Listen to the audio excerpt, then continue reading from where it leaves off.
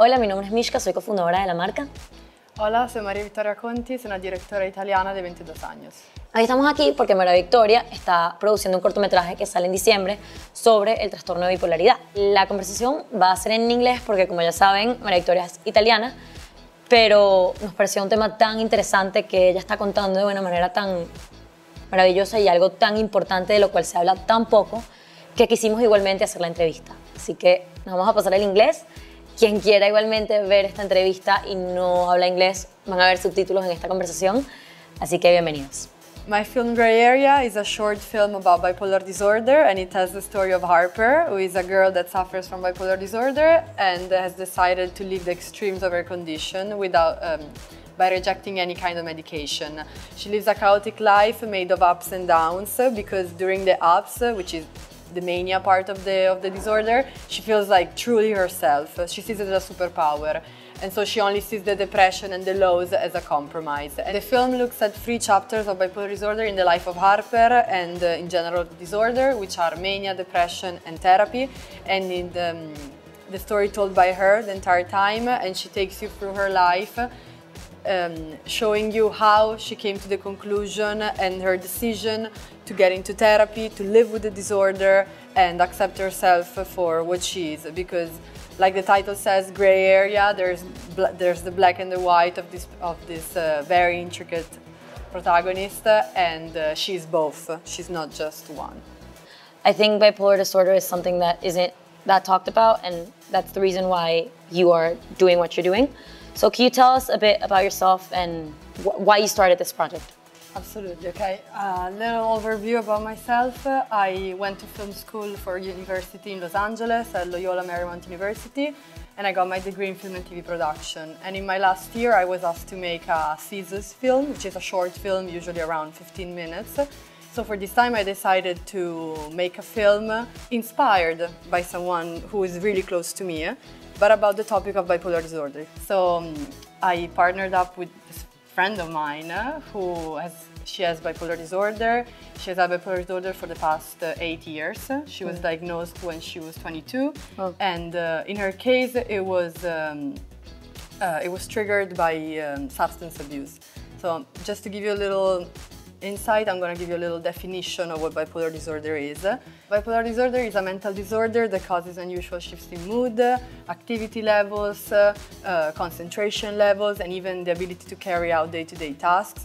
It can be partly caused by specific brain circuits, but at times it can also be triggered by substance abuse or traumatic experiences. The catch of this film and of this story is that my protagonist, Harper, loved being bipolar because of the highs, of the mania, and she only saw the downs as a compromise. So we partnered up to write it, because I'm mostly more of a director and she wrote the script? Myself. Together we wrote it. Okay, wow. I would say she wrote it as a book and I transformed it into a script. Okay, wow, fascinating. But I would say that the structure kind of resembles a documentary because it's divided in 3 main chapters: mania, depression, and therapy, which are also the main chapters of bipolar disorder. Okay. You were telling us a little bit about the disorder itself. Can you tell us what the symptoms are, or how does it present itself? So it's a tricky question because the thing about bipolar disorder is that most people that are bipolar, you can't really tell they're bipolar. But the main characteristics are mood swings, not daily, can be throughout months and months of highs and lows. Highs being mania, so incredible energy, creativity, not out of sleep even. Just your body's excited all the time and wants to do stuff. It's something that happens in the inside. So that's why on the outside you can't really tell too much. Because you know, if every person has moments when they're happier and when they're more sad. But for them it's just, they can't really control it. So I was saying mania, and then the other big characteristic is depression. Okay. So moments of lows, where maybe they can't even stand up from the bed for months and don't even want to go to the bathroom. But in general, they live in a balance of this. As I was saying, it can be triggered. So in the case of my protagonist, it was triggered by drug abuse, and I'm not even talking about hard drugs, even something like marijuana could trigger it, or hard alcohol, or a bad sleep schedule, or anything like that, and it would trigger for her the mania.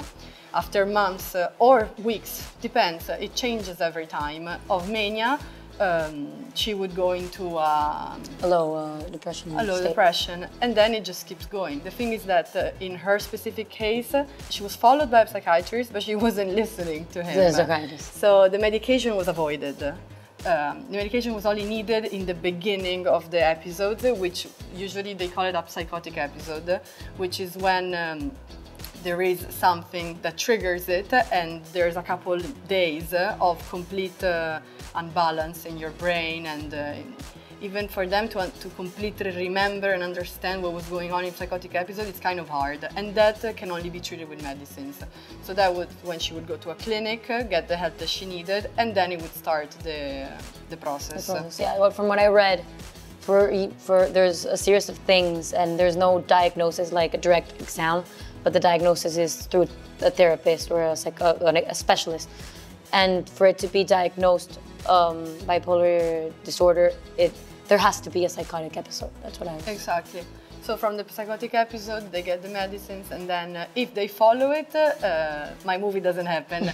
In the case that they don't follow it, she lived 7 years of a continued oscillation between mania, depression, and psychotic episodes. Without Without medicine? Just for a little bit. Okay. Because I also, and we can get in depth about this later, but the thing about the medication that is needed after a psychotic episode is that, you know, you can feel dizzy, not really yourself, there can be weight gain, weight loss, sleepiness, you can't even drive sometimes from the amount of how strong these medicines are. And so for her, the beginning is set, it's a lot. Then you would get used to it, but she never wanted to get used to it because of how bad it felt at first, and so she would abandon it.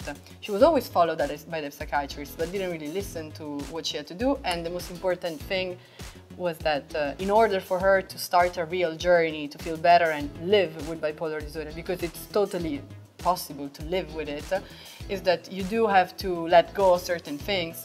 In her case, it would be of hard drugs or the craziness, the party life, which can be done, but in measure. This happened throughout her whole 20s. And it's the time where you want to go crazy and live the fullest. And she did, and she doesn't regret it. But at the same time, the way she lived it brought her to the end, which was 2 years ago, where she had her last psychotic episode, followed by a depression. And after that, there was a big conversation between her family and the friends and all that, where this was the first time that she chose to go to the psychiatrist. And go through the... Exactly, because before it was always people pushing, pushing her to get better. The thing with mental health in general is that it has to come from you. You know, you can't go into therapy if you don't want to go into therapy. Wow, so... and regarding all of this, and I'm learning so much about everything that you're telling me, what do you think are the biggest misconceptions around bipolar disease? The thing is that bipolar disorder has been shown in media, but it has not been shown in the accurate way. It's been shown incorrectly. They're usually portrayed as aggressive, or as, you know, like I said, laughing and crying within even the same hour, and of course very up and down all the time, not reliable, kind of, which this is a word that I use very carefully, which is crazy. Okay. Because the misconception is that who is bipolar is crazy in general. Because, you know, from the outside, when you see someone into a manic episode or in a depressive episode, you might think that something is going on, or especially during mania, it can almost be seen as if they're on drugs, in a way. Usually everybody goes through highs and lows. How's the mania? The mania can be, for example, they go to bed at 3 a.m., wake up at 5.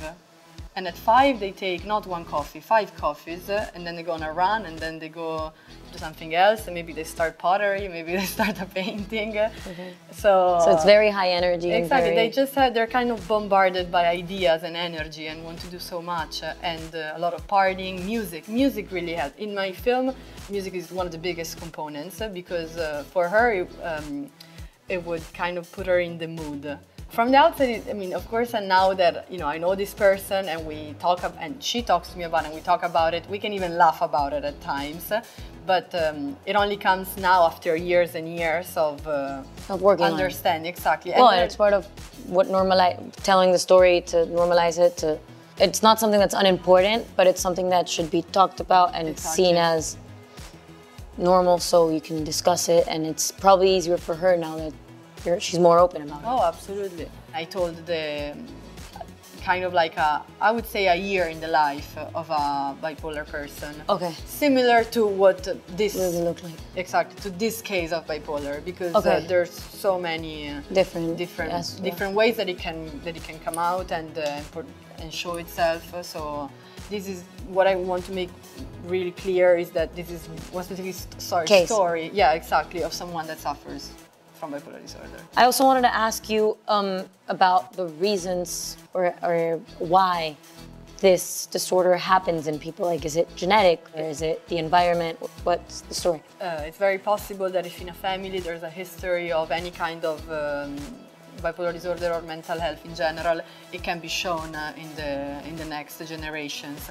But it can also, like I said in the beginning, it can also be triggered by a traumatic experience or substance abuse in this particular case. It can be shown in different ways and in different points of life. It usually, someone is not born with it. It comes out during your teenage years or your early 20s. Yeah, it's triggers probably. Exactly. From what I've read, you have certain genes. A bipolar person has certain genes that are part of bipolar, which are, as you said, anxiety, depression, and other things that can be passed on.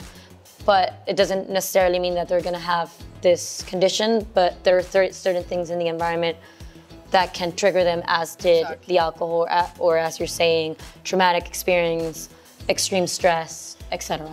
Sleep deprivation. Sleep deprivation. Well, as I wanted to ask you, how do you think that talking about it makes it, call it better or easier, or helps in a way people who have this condition?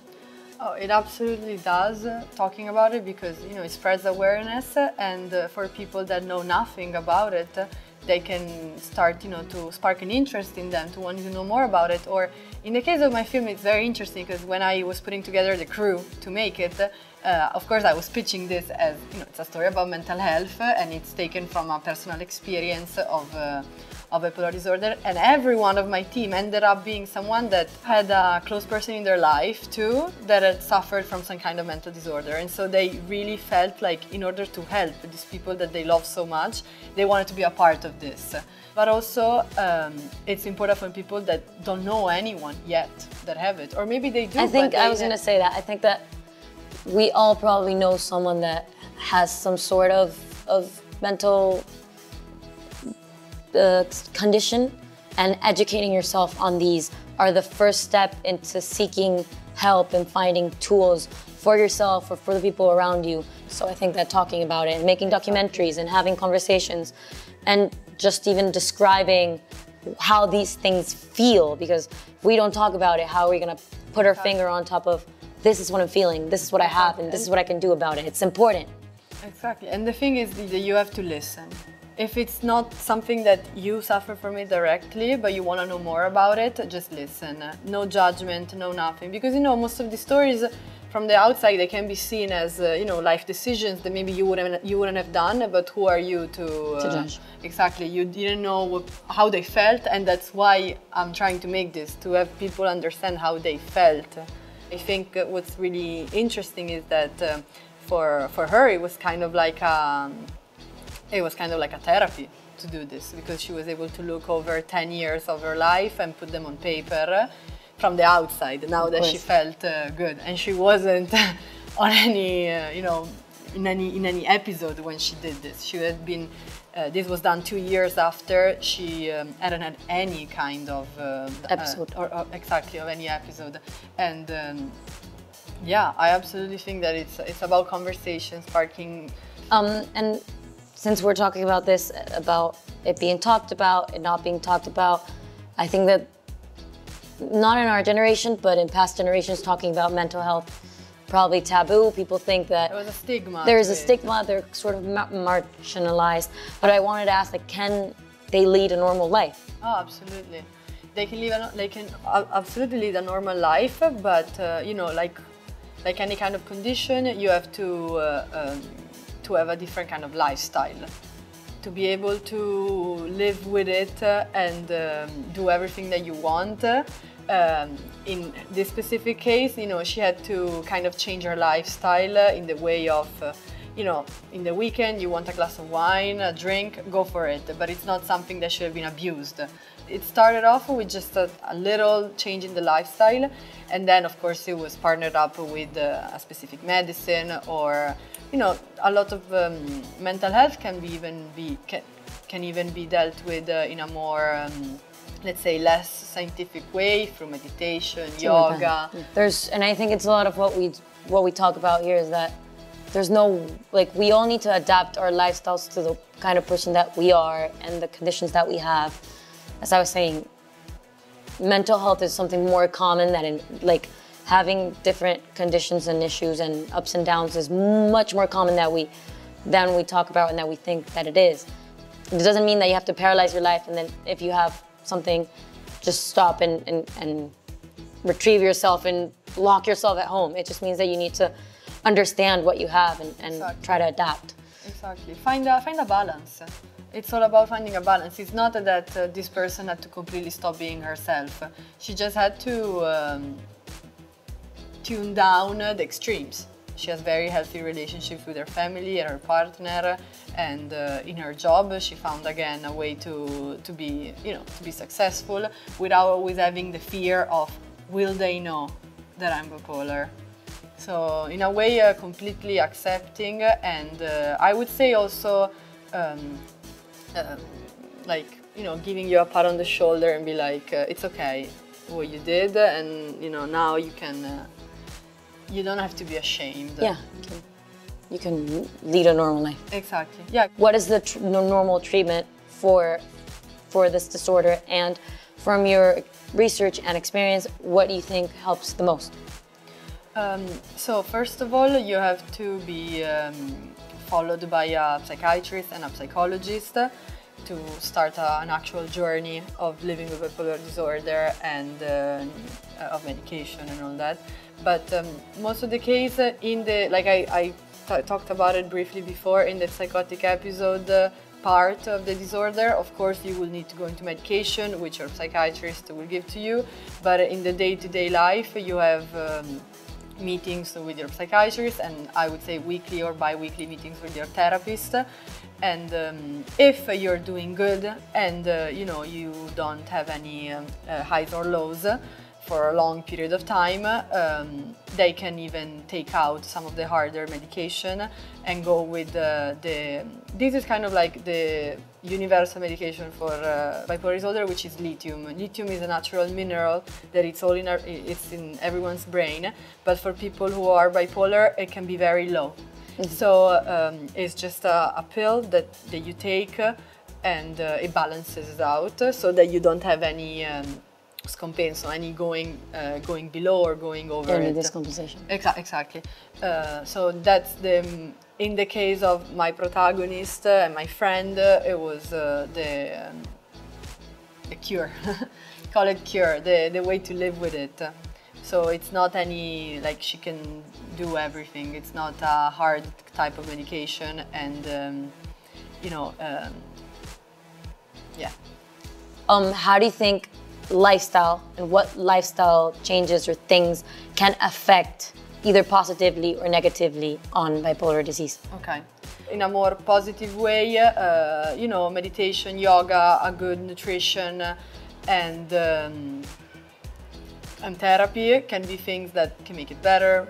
All of that can make it, yeah. All of that can affect in the better way, and a more chaotic lifestyle such as sleep deprivation, alcohol abuse, nicotine, drugs, all of that can be triggers to make it worse.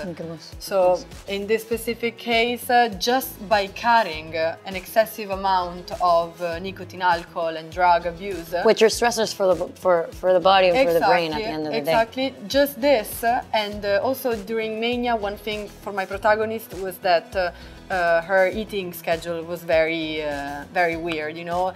Sometimes when this happens to me even when I'm in my creative part, like when I was making this film, I needed friends to tell me, oh, drink some water, eat something, because when you're very into some, you know, you're very energetic and excited about something, you forget. So taking care of your body and your mind is something that can definitely make a difference in the everyday life. And of course, always continuing with the therapy, and they say that's fundamental, like medication. Exactly, even when you feel better. Because even right now that it's been 2 years since my protagonist's last psychotic episode and manic and depressive episode. She still goes to therapy? Exactly. It's a journey, it's a process. It doesn't start or end when you just feel the first day better or the day that you go to bed not even thinking about it. So it's good to make it a lifestyle. How do you think it affects the people living with someone who has this condition? And what do you think is important to keep in mind for these people?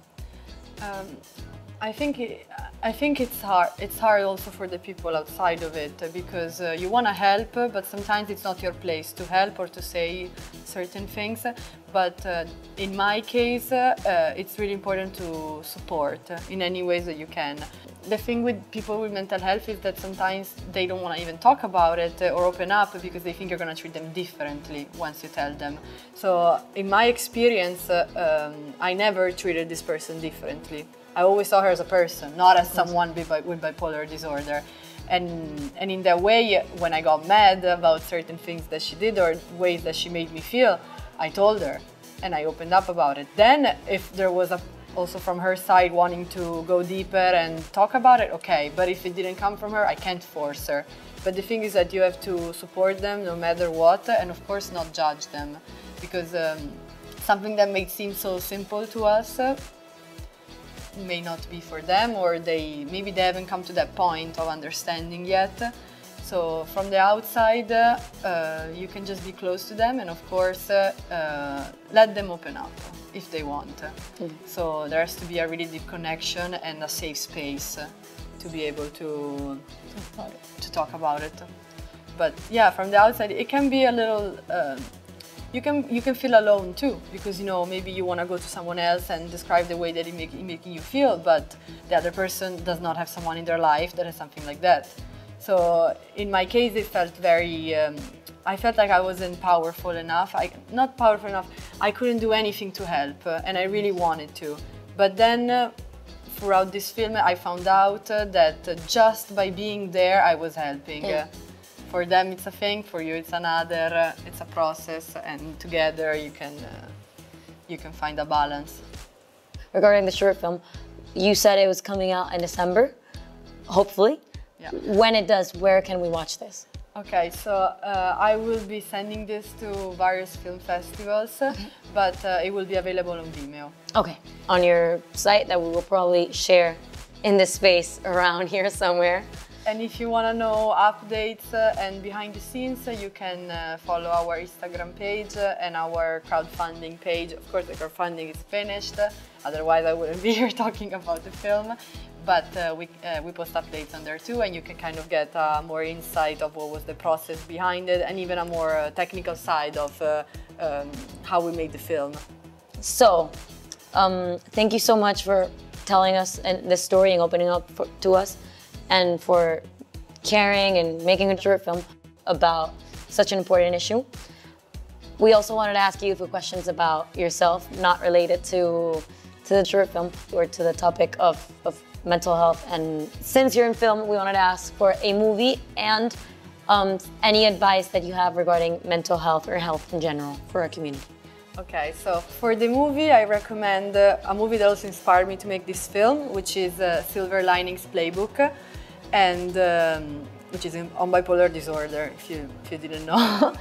And for the advice, being someone that suffers from anxiety, what really helped me was going into meditation and not being scared to ask to go to therapy. Amazing. Great. So, yeah. Okay, so thank you so much for, as I said, opening up to us and telling us the story about Gray Area and your personal story as well, with your experience with it. And thank you everybody for listening, tuning in, and I hope when the film comes out, you are able to go watch it on her site. Thank you so much for the opportunity, and I'm so happy to have talked about this. And my Instagram for updates on the film is Gray Area Short, in case you want to know more about our process behind the camera and what we're doing right now. Thank you. Yeah.